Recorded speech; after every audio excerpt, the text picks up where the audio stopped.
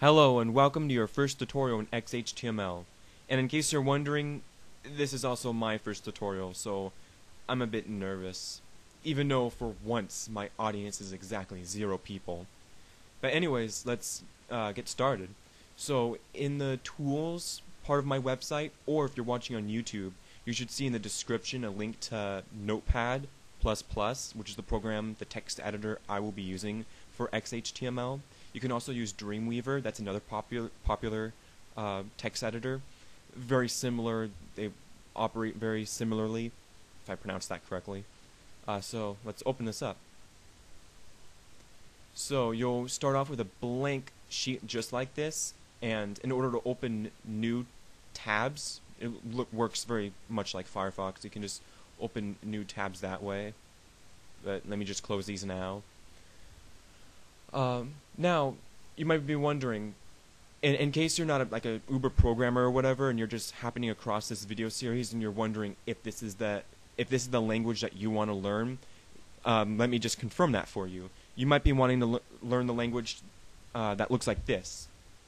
You have a open tag like this, and then you have a closing tag like this.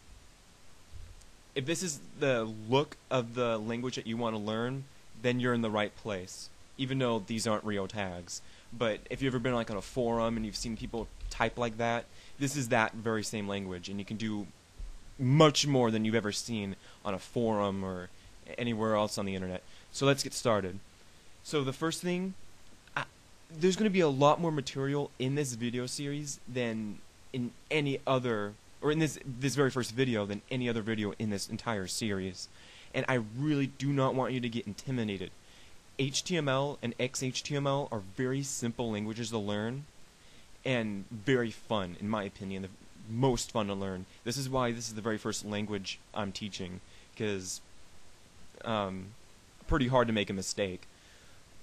So you're going to see some things that look like it'll go right over your head, but it won't. It's not. It's things that I will elaborate on in future videos. So if I'm talking about things and you have no idea what I'm talking about, then don't freak out, because this will be a bit shocking. Now, in order for a website to read your document, there are certain lines of code that you'll need automatically, and I'm just going to copy and paste them on this text document.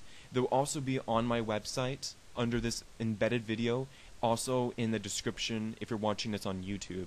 So it's a lot of copy and paste, and I'm going to do that right now. Boom, this thing is huge. Let me shrink this. Okay, so the first thing that we're going to copy and paste is this line here. And this line, and you'll see this next line, is just fetching the data from this website.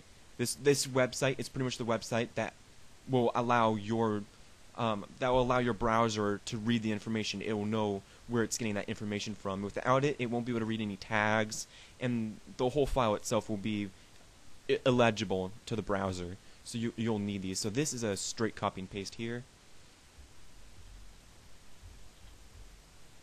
Then below this, we're going to have our first HTML tag. Now every web page, every sheet of code always starts off with an HTML tag like this. And as you might know from XHTML, there's also a closing tag, which has a / in front of the main tag. So now I'm just going to move this down, because everything goes in between these two tags. Now again, we have to fetch data from this website. In order to do this, we're going to type in, and again, it will be in the description of the video, XLMS equals 2 quotes, and then you have to plug in the website name. So I'm going to do that right now. Copy, paste. And now the browser will be able to read this. Now, before I go any further, I want to add in like the little colored features that this document has. So I'm going to save it. So I'm going to click this save button, and geez, I'm going to go to files, and then now in here I'm going to name my web file index.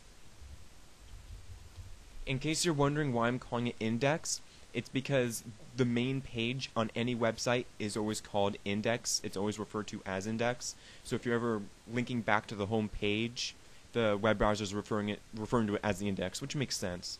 And as file type, we'll be using HTML. And you can always rewrite it as any of these others. And as you can see, there's XHTML. You can just leave it as HTML. It's alright. Just trust me. You don't have to have the XHTML there. So I'll click save. And yay, now we get the colors. I like colors. Next, we're going to have the header tags. Now, the header tags, again, this is something that we're not going to really deal with that much, but these are where you'll find your scripts, links to style sheets, meta information, and there is one bit of meta information that we'll also need in here, so I'm going to do that now. Other than that, you really don't have to worry about the header tags. So allow me to type that in now.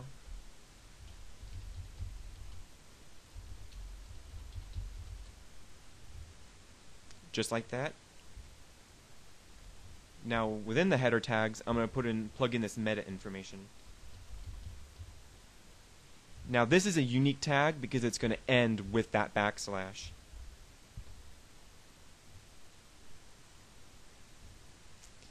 And within that tag will go this, and this is the last thing you'll have to copy and paste.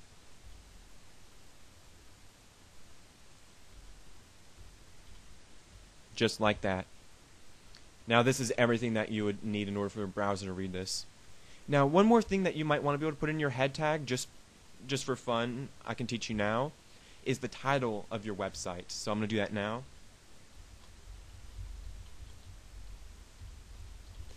And I believe this is the information that goes in your tab. So I'll just click, this is the title. I'll click save. Then I'm going to open this. And you should be able to see right here, this is the title, and it's in the, let me close that other stuff. It's in the tab of this window. So that's pretty much it for the header file. All the other stuff I was talking about, like style CSS, cascading style sheets, referring to those, I'm not going to teach you now. That's just way too much, and that's just way out there. It's a couple days worth of learning out of the way. So I'm just going to move on to the body tags.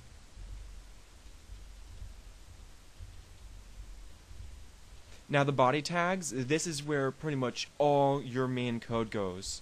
For making paragraphs, putting in images, navigation bars, everything, almost everything, of course, except for the header information, will go in this in the body tags. So you can just type in something very simple like hi. I'll click save. Then when you refresh your page by clicking F5,